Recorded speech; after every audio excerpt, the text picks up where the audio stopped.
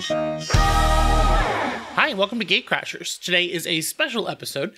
I recently got to attend the Philadelphia Film Festival. So it was put on by the Philadelphia Film Society. It's been going for a number of years now, and every year it keeps getting bigger. I got to go to the PFF Borscht in Philadelphia, which is a really cool theater because they actually show independent films. And they do a lot of different events. Like I know this Tuesday, today's Monday, so this Tuesday they actually have Paddington Bear being shown, so it's a very cool theater. I'm very lucky to be in an area where I get to go to things like this, so I'm thankful for Philadelphia and thankful for the Philadelphia Film Society for allowing me to attend as press. But I did get to see Glass Onion, A Knives Out Story, which is the sequel to Knives Out. It was incredible. Well, first off, Rian Johnson was there, and you're listening to this because I'm going to be talking to Rian Johnson in just a minute. But the film was awesome because he came out beforehand, and this is when the Philadelphia Phillies were still in the running for the World Series. So he was like, all right, I'll be back after the movie, but I'll make sure to bring you the Phillies score, which is very funny because if you know Philadelphia, we're very passionate about our sports teams. But the film itself was an incredible sequel. It's an ensemble cast, and everyone is so good together. I love Dave Bautista, and Dave Bautista is a big part of this movie. He's so funny. Ed Norton, fantastic actor. So it was really cool to see him get to do his thing in this film. But overall, Ryan killed it again. It was a great film. I really loved it.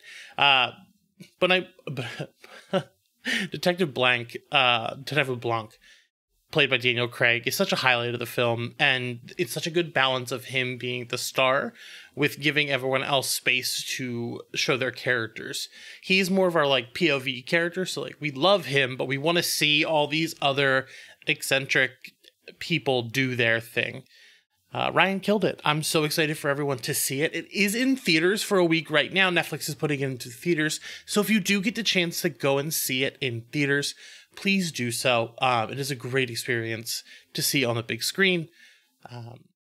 But it will be on Netflix in December, so you can watch it from home for Christmas. I can't believe I got to talk to Rian Johnson. He was so nice. We had a great conversation with some really good questions. About the film, Daniel Craig's role in the creation and kind of development of the character as they go along, and about mysteries and investigations as a whole. I hope you enjoy it. Thanks. Now, here's my interview with Rian Johnson. So, I always like to start off with a hard-hitting question. What's your favorite sandwich? Sandwich? The first thing that sprung into my head was a BLT, so I guess I have to be honest and say a BLT. It's a good one. Yeah. So, this being the second outing of Detective Blanc, how do you approach letting him grow as a character without overshadowing the larger-than-life personalities he's investigating? Well, I think that for me, and Daniel and I have kind of talked about this, weirdly, in a way, I feel like going too deep into the character of the detective is a mistake. I feel like remembering the detective is not actually, he's at the center of it, but he's not the protagonist of it. There's always one of the suspects that is the role of the protagonist. So keeping the detective kind of an enigma, I think, is actually really important in these movies. At the same time, it's fun to drop little glimpses of what his life is like, and we do that in this movie too. What is the process of working with Daniel on the character itself? How do you approach that?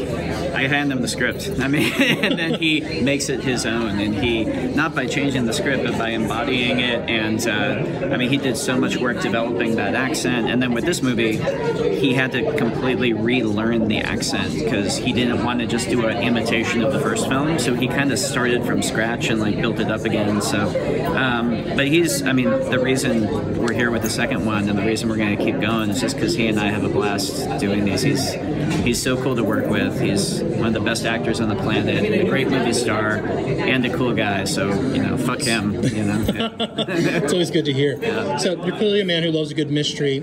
With this, it seems like you're telling more of a semi-locked-in room-style format of mystery.